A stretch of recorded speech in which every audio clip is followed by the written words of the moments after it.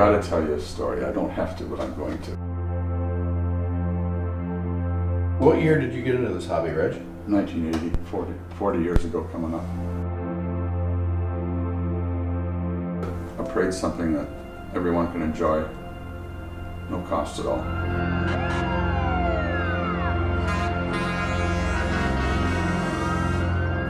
So we bought the 1950 Bickle Seagrave aerial truck, which had been an ex-Hamilton unit.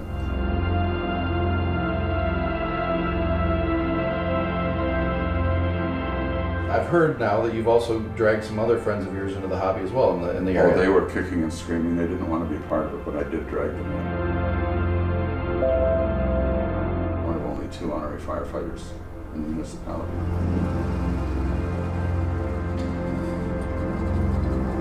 I think doing the parades and seeing people enjoy the old rigs, the new rigs, hearing the sirens, seeing the lights, that's the way the world should be.